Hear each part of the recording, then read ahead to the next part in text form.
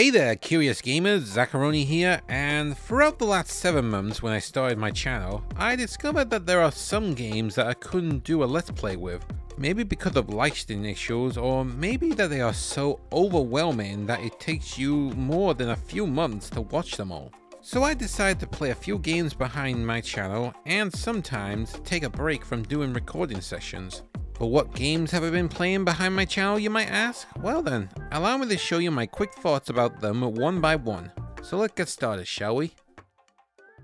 Windjammers 2. So this started on the last Saturday of January 2022, where I usually go to my gaming hangout, and I want to pick a game where I can play with my friends. So I checked the calendar for what would release, and I found a new game from Street of Rage 4 developer Dompnot. Windjammers 2, which by the way I haven't played the first game from SNK, is a one-on-one frisbee game where each player attacked on scoring points in their opponent's area, and while each character played differently from one another, with stages that had their own conditions like multiple scoring points, obstacles, and then this one stage that can change how many points you get when you score, it was just too complicated for us to master. I mean, we did have a blast playing it, but we couldn't pull off some of the fundamentals like lob shot, curve shot, drop shot, roll smash, and here's a good one, reversal. Plus single player content is limited, with an only arcade mode that provides you to get good with online opponents later. Ollie Ollie World. Now here's something funny, which is not. I was about to post Ollie Ollie World on my channel and share my reactions, but after posting the first video, other videos were constantly getting copyright strikes because the soundtrack of this game is licensed by other artists that were released before the game was in development. So that was a kick in the egg bag, but beside from that, I really enjoyed this game. Well, casually actually, I'll get to that in a minute. Tricks are simple to pull off by rotating the analog stick in any direction before releasing it. Grind rails are snappy to land on by holding down the analog stick. And the art style looks delicious. I mean, have you not seen the Redditon with ice cream for hair? Oh, it's so yummy. Anyway, while the main story can be beaten in 7 hours, there are also high scores to beat that earned you extra clothing to customize your character. But I just couldn't find myself returning to this game because I'm not that skilled enough to beat the high scores. But hey, at least it's on my list of worlds to live in if I die, and probably be terrible at skateboarding there. Elden Ring. Well, of course I'm playing Elden Ring. You think I'm missing out on one of the most received games of 2022? Well, you're wrong, my friend. Though admittedly, it was hard to get in at first because of how, obviously, hard it is to beat some of the bosses. But then in a realization, I discovered that I need to explore the whole world to discover hidden abilities to give you a fighting chance in these fights. For example, I discovered this one ability that can make enemies lose a lot of health after a few hits. And then there's the summon abilities that can bring a pack of wolves to distract them, allowing me to do a couple of blows before backing out. So yeah, I'm getting addicted to this game. Although I haven't beaten the main objective yet because I'm playing this game on a daily basis. But I'm hoping I'll complete this by the end of the year, and it might be one of my favorite games of 2022. Patrick Parabox. What's that? You haven't heard of it? Well then, allow me to introduce you to one of the most underrated gems of this year. I discovered this one from an Easy Allied video where I want to play something to lower my Elden Ring rage. And thus we have Patrick Parabox, a top-down puzzle game where I can enter another reality where the camera zooms in to see another puzzle that is connected to one another. So one moment I would be solving one puzzle where I need to push them into squares, only for that square to be the area that I'm in right now. And while the first few puzzles start off simple, they start to develop into head scratchers that force me to experiment and backtrack. Speaking of backtrack, there are extra levels in the game that keep me occupied, but luckily I only need to complete the ones that are connected with a line that keeps shrinking to the next set of puzzles that are still satisfying to complete. So I won't be 100% in this game. Don't want to double burn myself out while playing Elden Rings. River City Girls 0. So after the end of River City Girls, I might have said that I'll be playing its prequel, River City Girls 0, and post it on the channel. but then suddenly I stopped recording and rage quit this game entirely.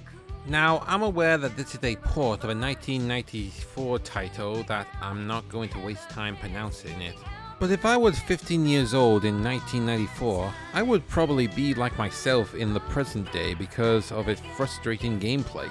From the awful hit detection to attacks that have shorter range, and enemies can do a combo breaker after you land your first hit on them.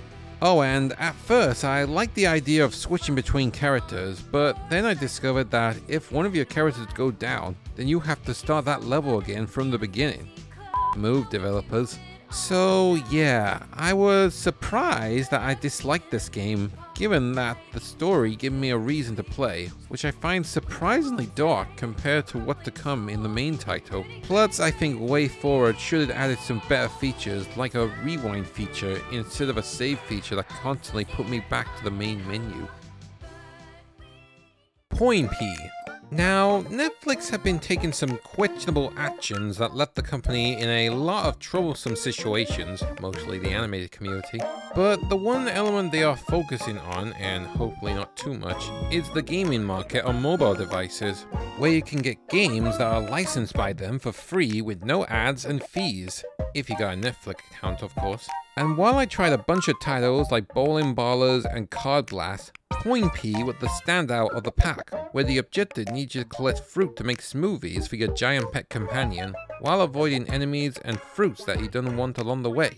Which you might say is a cash grab free to play endless jumper, but this one has a final that is worth the pick up and play experience. Oh, and you are also rewarded with an enjoyable cutscene at the end, which I'll not spoil, but you'll just look it up anyway if you're not convinced. The Stanley Parable Ultra Deluxe. Now, saying my quick opinions about the Stanley Parable Ultra Deluxe might spoil the experience, so if you haven't played it yet, I'll give you a quick visual lay of what you are dealing with. A man walks into a room and saw two sandwiches, one cheese and ham and the other tuna salad. Then he moves to the next room and found an elevator and an escalator. And then he moves on up and found himself in a room with 3 doors on each wall with a number printed on each one of them. That was in 2013. Now the Ultra Deluxe added new features like a sandwich that had bacon and egg on it, a set of stairs to move on up, and a 4th door number behind him. You know what, maybe that's a little too complex to say really, so let's just say the Ultra Deluxe got me laughing in unexpected ways, and it feels like a sequel that never ends, even though it bundles in with the same game I played before. Teenage Mutant Ninja Turtles Shredder's Revenge.